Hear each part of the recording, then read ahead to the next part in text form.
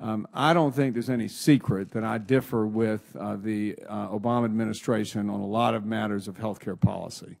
Obviously, the issue of Obamacare remains one very controversial. But if there is anyone that I trust to try and navigate the challenges, it is Marilyn Tavenner. And I feel that strongly about her, and that's why I'm here.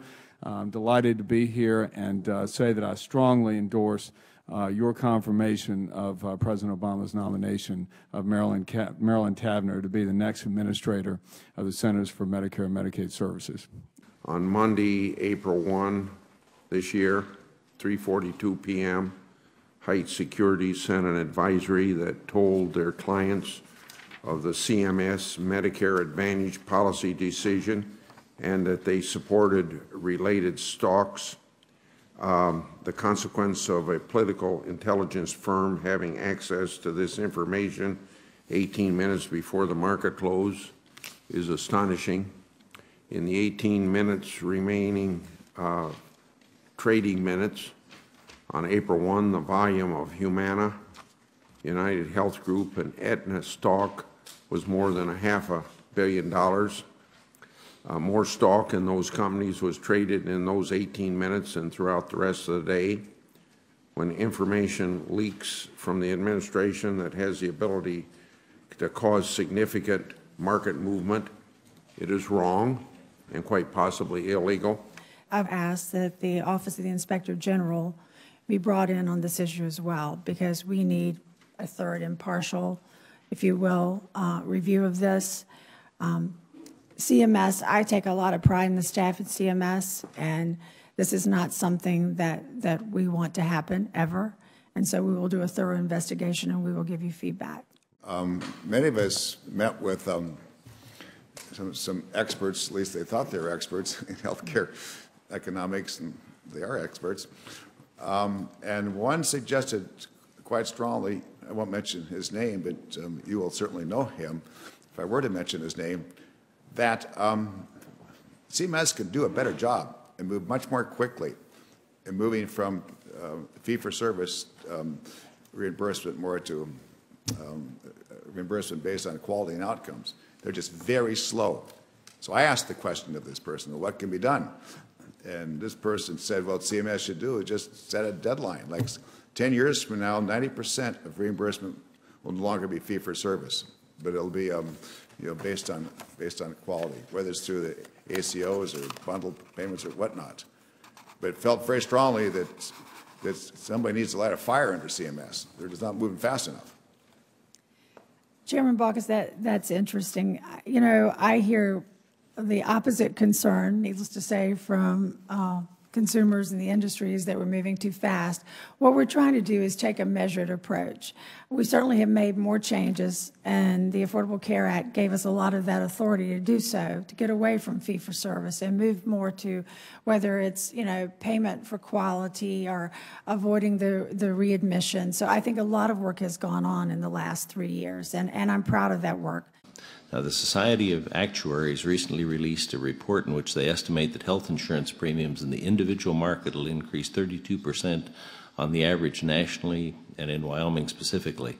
The National Association of Insurance Commissioners released a paper just in the last week that outlined steps states can take to mitigate expected rate increases due to the health care law.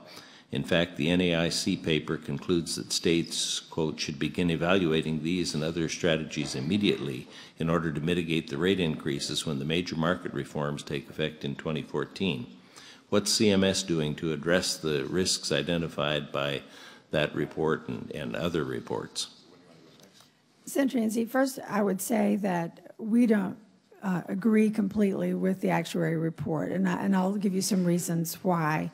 But I'll also remind this committee that while I have great respect for actuaries and work with them daily, these are estimates or predictions about things that we don't know for certain. And I'll take us back to Part D and some of the estimates around Part D that I think we ended up being like less than 40% of the original estimates for the cost of Part D. So I would just caution us about taking the word or the reports of actuaries as more than just estimates or speculation.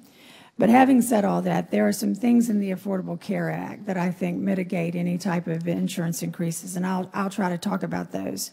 But I'll talk about them in 3 areas. The first area is when individuals talk about premium increases, I think they would have you believe that that's the entire insurance market. And I'll remind you that what the Affordable Care Act is dealing with is a small market or an individual market, so less than 20 million max.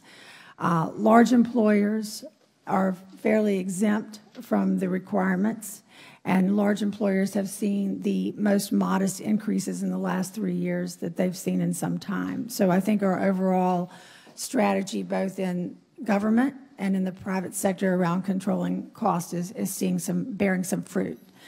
The second issue, in addition to the size of the market, it does not take into account those pieces of the Affordable Care Act that actually work to decrease. First of all, there's the issue of the tax credit, which is obviously applied to the premium. Second, there's variety in plans, so you can have a bronze or a silver or platinum plan, which changes it. Third, there's the availability of catastrophic coverage for individuals up to 30. Fourth, there's the issue of dependent coverage, where thanks to you all and the work in the law, we are covering individuals up to the age of 26.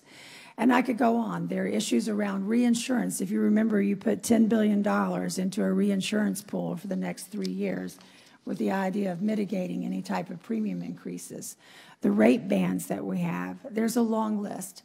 And I won't bore you with the entire list, although I'm happy to give it to you. We have it.